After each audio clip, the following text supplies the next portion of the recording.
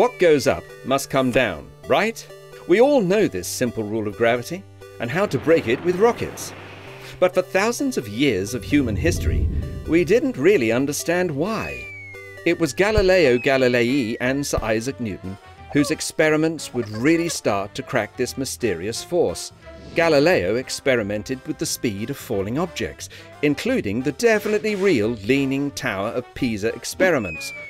He learned all objects fall at the same rate, when air resistance is factored out.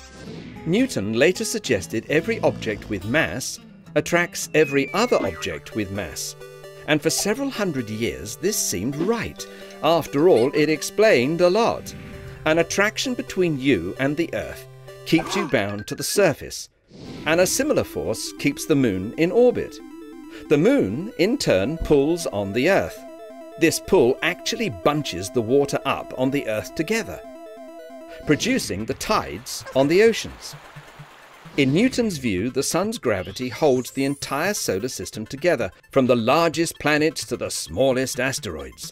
Inside the Sun, the combined gravity of the million, trillion kilograms of its mass heated the core to the point where hydrogen fuses with itself to form helium. This powers almost every star in the universe.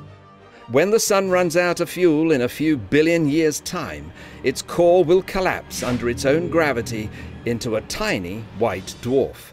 But Newton's view of gravity wasn't perfect. A simple attraction force couldn't accurately predict the path of Mercury's orbit, nor explain the bending of light by massive objects known as gravitational lensing.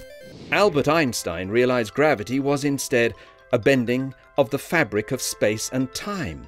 This bending distorts space, causing objects to fall towards the source of this bend, looking like an attraction force.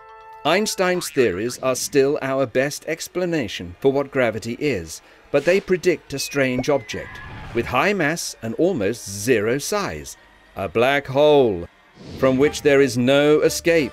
So at least somewhere in the universe, what goes down never comes back up.